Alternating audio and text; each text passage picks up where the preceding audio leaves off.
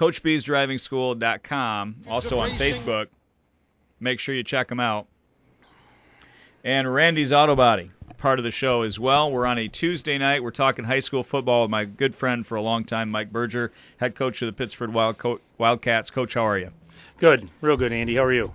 We're going to talk about your team for a minute, and I don't want to leave anybody at Pittsford hanging, but it's time for you to take over this Lions team. I'm sick and tired of it. Because let me tell you something. You're not afraid of success. You're not afraid of your own talent that you have out there. You utilize it. You're not afraid of it. And you're not afraid of your guys making mistakes. I've coached against you. I've watched you coach. You're an aggressive coach, and you're not afraid of success, unlike that sad sack coordinator in Detroit, Mike Lombardi, who's afraid of his own shadow. Will you take over the Lions offense? I definitely know my limitations. There's zero chance that I would do that, of course, even if it was offered. Way beyond my scope of abilities. Little difference between pro football and DA football. Would you run dive, double dive, keep at the pro level?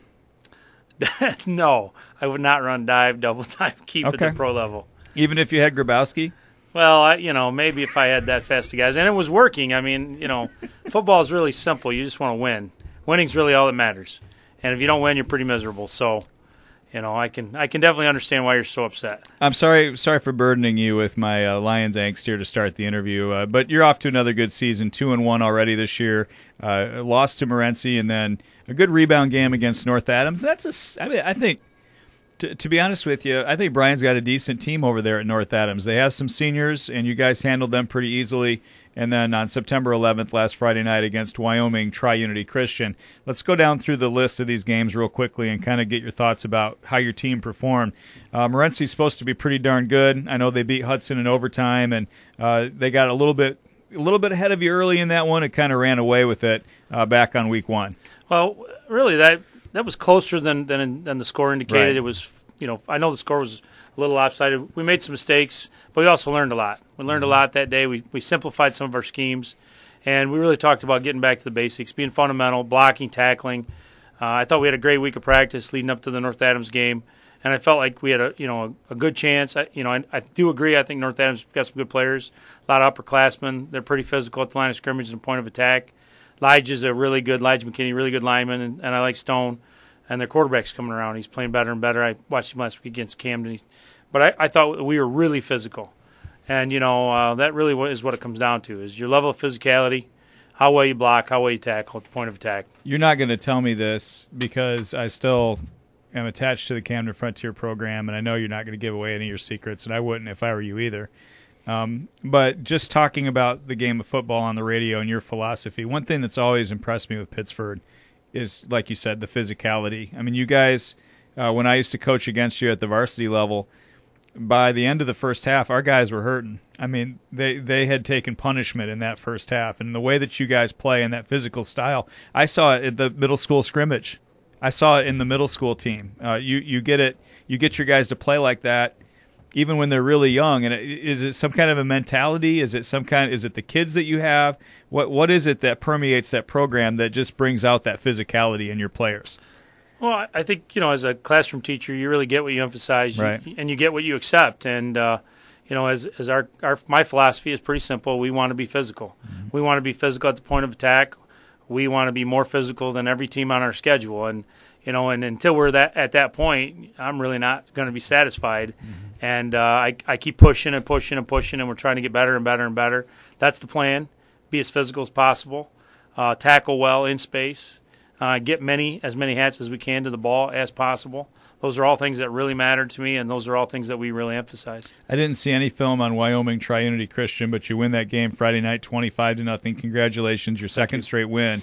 Talk us through a little bit of that one for us. They had some skilled athletes, more of a spread team, which is definitely different than, a North Adams or at Camden. They're more double type, more old school football, I guess you could say. This is more of stuff you'd see on Saturday. Jet, spread, gun, quick passing, and, getting their athletes in space and then forcing our athletes to make plays in space. And I thought our kids did a good job. First time that we've really seen a team like that, so I was pretty happy with how we tackled.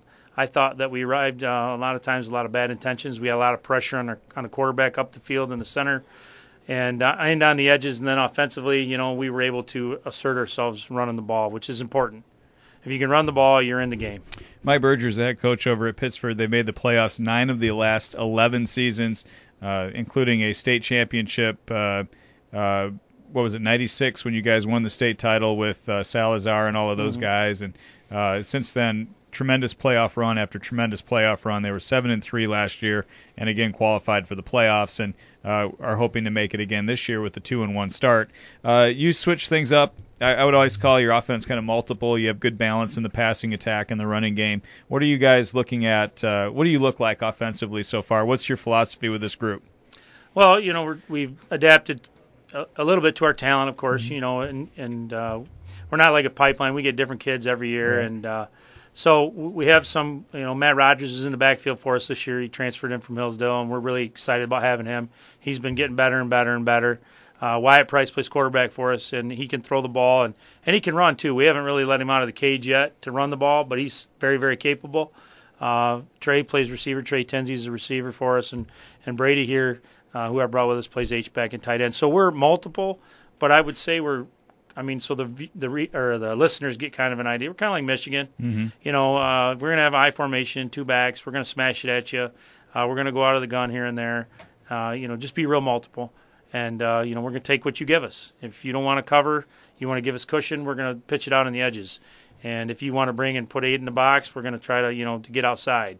And if you want to spread out, we're going to try to smash it, off tackle. And just play, take what you give us, and then play good defense. Don't beat ourselves. Don't turn the ball over, and have really good special teams. And usually that's been a good recipe for me. Yeah, in our program. Obviously the proof is in the pudding. Defensively, obviously, with Chris Hodis and the work that you guys do together, it's intense over there on the sideline. I've been to a million of your games, and you guys, even in the game, there's intensity and there's coaching going on all game long. Yeah, I think that you have to, if you love what you're doing, you're going to have passion. That's right. And passion moves people to action, and it motivates people, and we certainly want to be very passionate about what we're doing, and we want to push to try to get the very best out of our kids, to have them believe in themselves and believe in our program and represent our community well. It's interesting because you mentioned you don't have a pipeline. Like Hudson runs the same offense every year. They run that full house backfield, double tight, and I'm sure that Coach Luma gets different guys in and out, but they go with the same offense every single year, and I know Climax Scots does the same thing. Coach Langs will change it up a little bit, but it generally stays pretty much the same. For you guys, a lot of it stays the same. You're still physical. Mm-hmm. You're still physical. You're going to try to get out and hit somebody. But offensively, you've had some flexibility. Yeah, I know what you're talking about. Like some years we're in split backs and we run our double dive series, and some years we're in the I formation, and a lot of that depends on the ability of the running backs per se. Right. At the line of scrimmage, it is about physicality and getting to the second level, and footwork and fundamentals. But if we don't have, it's a certain type of back to run dives. Right. And you got to have a tough, super quick downhill type running back to run the dive slant keeper series, and. I'm not taking anything away from the guys we have this year because I love them to death, but they wouldn't be good in that kind of series. But they are good in the I formation, and they do real good there. So that's why we went to that. Like I said, we simplified some of our schemes. We were trying to run some pull stuff early, more like what you see on a Saturday at a college level, powers and counter tray, and it was just taking too long for us to execute. So since we've gone simpler, it's been better. I'll talk to the quarterback here, Wyatt Price, for a second. He's a senior running QB and corner. Wyatt, how has your game kind of changed and evolved in the last couple of years, and how confident are you in the system that you're running right now? I've been getting a lot stronger since my freshman year, lifting weights with the team and everything, and going from more of a running quarterback to a passing quarterback over the years. So when you go out there out of play, let's say it's a pass play, do you have the green light to run if the play is not developing downfield, or do you try to throw the route no matter what? They give me the freedom to run. I'm always looking for either throw the ball or run it upfield. How much coverage response? I mean, how much do you have to be able to read coverages to run Coach Berger's system? It's pretty basic. Reading the corner out through the outside linebacker, and that's pretty much it. You guys have, in the past, I haven't seen any film on you this year, but you've run a lot of play-action passes.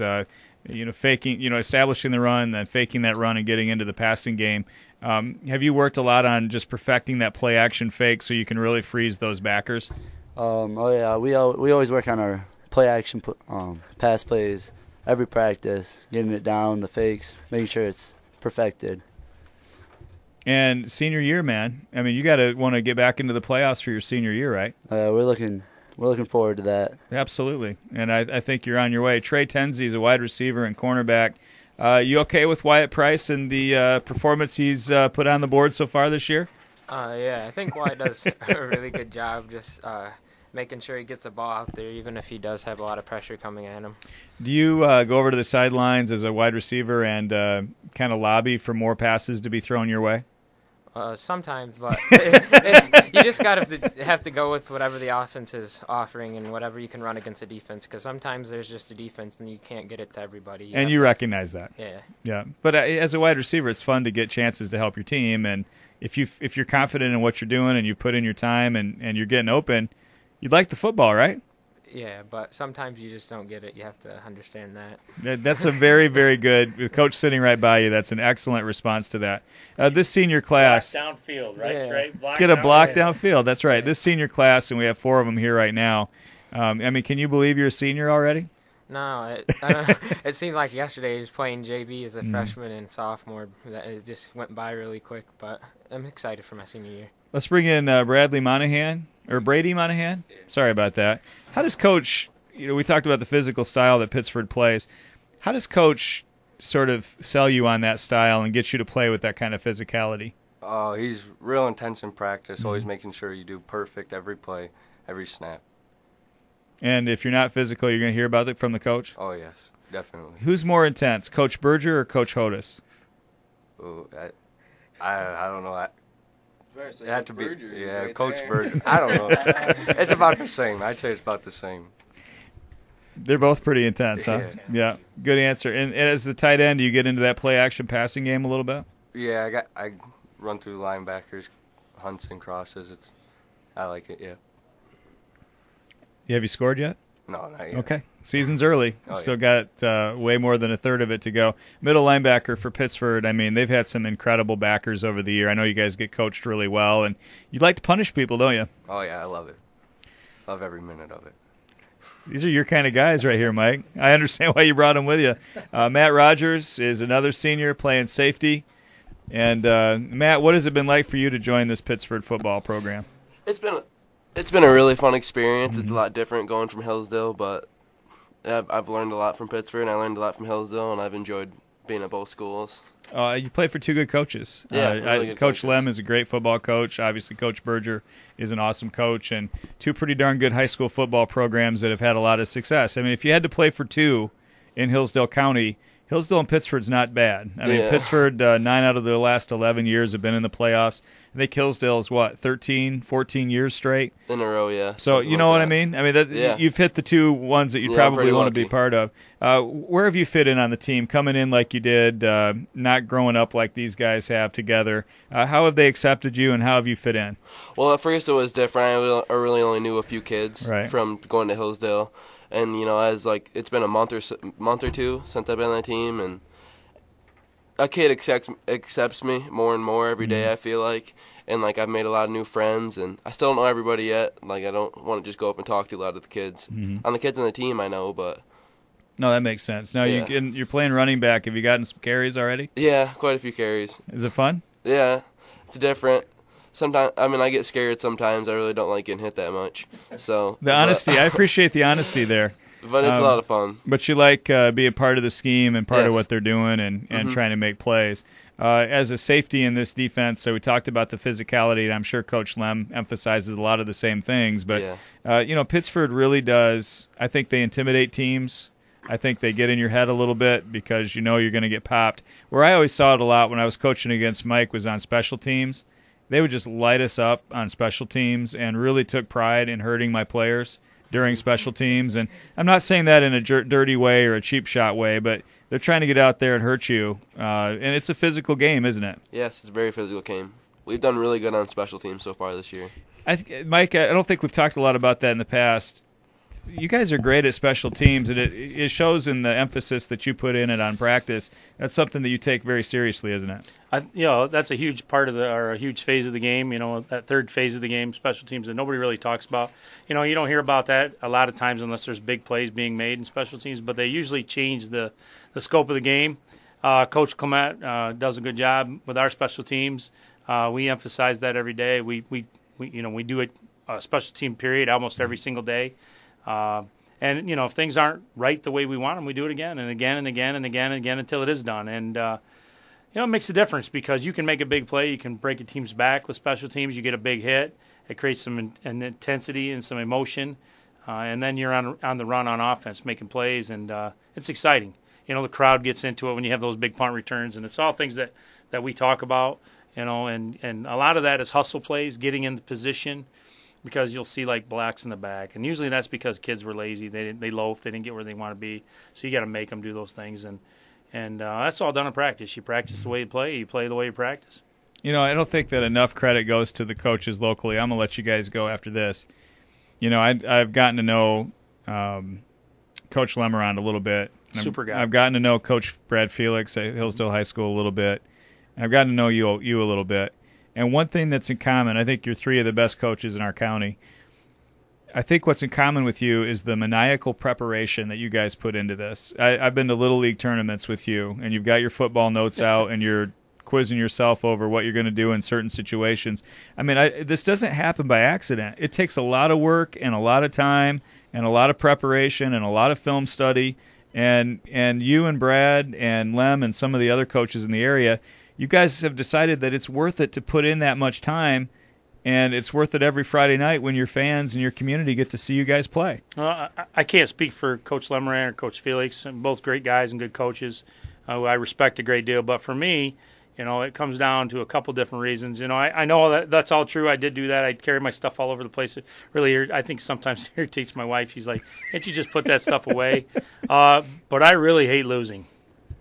And losing makes me miserable. It makes everybody, I'm a terrible loser. I want to win. I want to do well for our community. And most importantly than anything else, I want the kids to really realize that when you are passionate about something that you really care about, that you can do great things. And if you really invest yourself, good things will happen. And, I don't know if there's enough focus on teamwork and team sports and team bonding. But I have great memories from my high school days. Mm-hmm. I have great memories from my college days when I played college basketball. I want these guys to win. I want them to feel successful and to feel part of something that's bigger than themselves. And hopefully they do that. But it really comes down. These guys will tell you, if we don't win, I'm just miserable. And we say all the time that winning is important. That's not the most important thing, but losing stinks. That's right. And that's big for us. Pittsford plays at home. They're going to host Camden Frontier on Friday night. Then you have Colon, and then, of course, it's always a great showdown with Climax Scots. I guess Coach Langs is just loaded again this year, and that's going to be another battle. But you guys have a great chance again to reach that 6-win total and get into the playoffs. Mike Berger and all you guys, thank you for coming in. We wish you all the best. I appreciate it. Thanks for having us, Andy. Coach Mike Berger, and he's a heck of a coach, and that's a heck of a football program over there at Pittsford. They will host Camden Frontier on Friday night. Hillsdale College Chargers quarterback C.J. Mifsud is our guest. We'll talk to him right after this timeout on the Timeout Show.